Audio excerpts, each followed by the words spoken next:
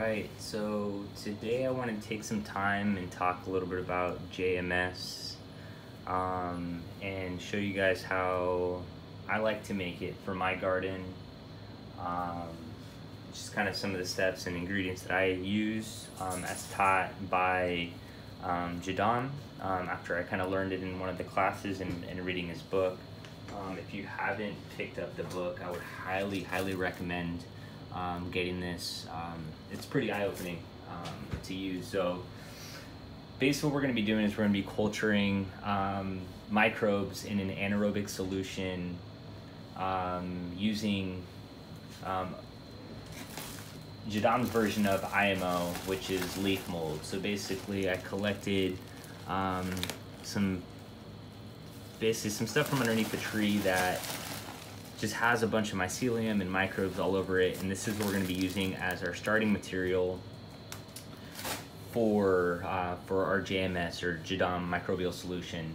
So we have a bucket of water, which is basically, you know, if you think about it, there's nothing in it. So by adding some food and some minerals and some leaf mold into it, the microbes that are on the leaf mold will basically populate this whole area, turning this into a concentrated solution that we can apply to our plants. Now, once this is done, we wouldn't want to apply this directly straight unless it's an area that's completely bare, because there's so many microbes in it that you could burn your roots and it could heat up the soil a little too much. So once this is done, we'll be diluting this 1 to 10.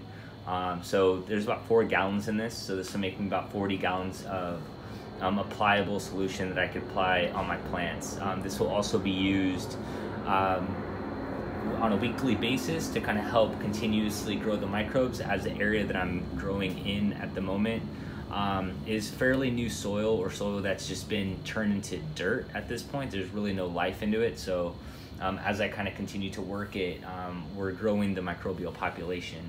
So yeah, let's get to it. I'll show you guys what we're going to be using. So first we have a gallon of water, or a bucket of water, about 4 gallons of water. I like to do this because when I transport it makes it easier, so it's not flopping off the sides and stuff like that, so it just makes it a little bit easier for me. We have what I think is probably the most important ingredient is you know, your starting material, your leaf mold. And then we have potatoes. So potatoes can be used. You can also use other grains. In the book they teach using rice as well. The simplest way to go about it is potatoes. Any kind of potatoes that you have will work. And you would want to cook them down a little bit to make them soft. So I throw these into the microwave for about 5 minutes or so. You can boil them as well. To me, it's easier just to pop them in the microwave if you have one available. And what that'll do is just kind of make them soft so you can mush them up in the water, because we're basically going to be releasing these potatoes into the water with our leaf mold. In addition to that, we have some rocks that we're going to be using. These are going to be going inside of our mesh bag. I use a paint strainer bag. You can get these at like Home Depot or Lowe's, any hardware store, for a couple of bucks. So it's pretty affordable. And you basically just drop your rocks in, and this is going to keep it down to keep this bag submerged into the water. Additionally to that, we have seawater. So I live next to an ocean, close to an ocean, that I have that resource accessible to me. So if you have that accessible to you, I would highly recommend to pick this up. Just take a bucket down there, fill up what you need, and bring it home. And you'll be using this 1 to 30. I know a lot of people ask, isn't the salt going to affect the soil? If you think about it, I mean, this is so we're putting in 500 milliliters, right? So about this much seawater into 4 gallons of water, and then that's going to be diluted into 40 gallons of water. So we really have 500 milliliters that's going to be diluted into 40 gallons of water, which isn't very much, but there's 83 minerals that we can actually pull from this, from the seawater, that can help feed the plants. So instead of buying, you know, other minerals that you're going to go to the store and get, I mean, just go pick up some seawater if you have it accessible to you. If you don't have it accessible, you can also use a product like C90. which is basically just, it's sea salt, agricultural sea salt. I wouldn't use table salt. Some of them have like anti-caking agents and things like that. So if you are going to use some kind of other sea salt, just look up the ingredients and make sure that it's just pure sea salt before you use it.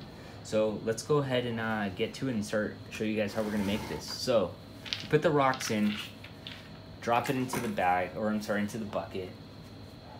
Take your potatoes, add your potatoes in. All right. Once you have the potatoes in the bag, you can grab your leaf mold. Just grab a handful. I mean, there's no such thing as too much, I guess. So just grab some, put it inside of the bag, and this is kind of what you're gonna be sitting with. Once you have this, you're gonna be massaging these potatoes to release the starch into the water. So I'm gonna go ahead and do it in the water. Just kind of release the potatoes. And just massage them. Because what you're wanting to do is you want to release the potatoes into the water, so that way the microbes have somewhere to kind of go and eat. So that's gonna be your feeding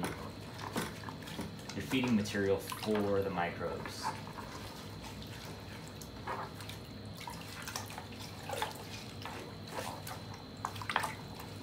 So once you're done with this, you can tie this off with a stick, tie the bag on a stick, put a bag over the top and let it sit. This is anaerobic, so you don't necessarily need air to get into this.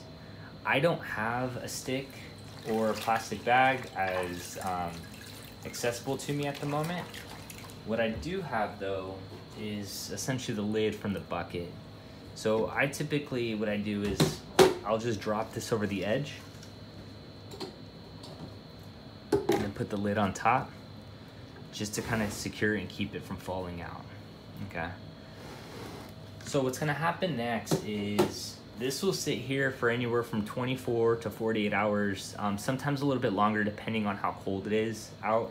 But the idea is that this is gonna begin to foam, and you're gonna end up seeing these circular rings that are start forming, which is all the microbes populating in here. And eventually, it might take a couple of tries for you to get this right, but eventually, if you leave it too long, it's just gonna collapse. And at that point, it wouldn't be as effective to use as a microbial solution. It would be used more as a fertilizer. But if you're gonna use it as a microbial solution, you wanna try to catch it at its peak ripeness, which is basically where the foam is at its biggest. You might even see a ring that breaks over the edge. And in colder climates, you might not get any bubbles really at all. So it's just kind of keeping an eye on it to see when you start seeing these rings break along the edges.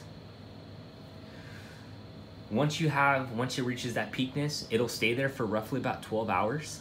And at that point, that's basically your window of time to use it. So try to time it when you're gonna use it. I'm gonna be using this in about 2 days. I've done this a couple of times, and I know in my temperature that I have it in this room, which is in the low 70s, I need to run this for about 48 hours to have this ready to go. So I'll be using this in about 2 days. So once this is done, like I said, we're gonna dilute this 1 to 10. So this bucket will go into 40 gallons of water. And I will be applying this on my crops. Now, one of the best times to use this is prior to planting, to help the microbes basically go deep into the soil to help with the root structure, as well as prior to fruiting. So prior to fruiting for trees and things like that would be a perfect time to use this to soak your plants and things like that as they're going through these transitions, to kind of help give them that boost of the microbes and the nutrients that are in the soil to kind of help move them around. So yeah, so that's really about it. This is how I make my solution. That's kind of how I use it. And if you guys have any questions, please reach out and I will try to answer them the best that I can. I will be doing some updates and show you guys what this looks like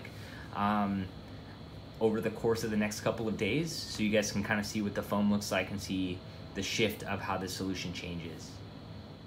All right, after 24 hours, let's see together what it looks like. All right, there we we go.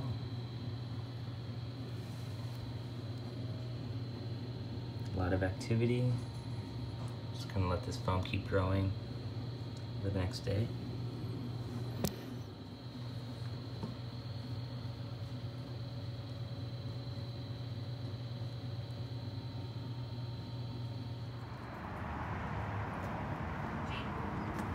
Normally let this go a little longer, but we're gonna use this today since we already need it.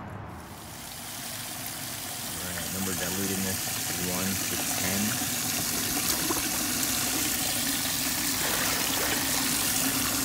So for this bucket, about 4 gallons.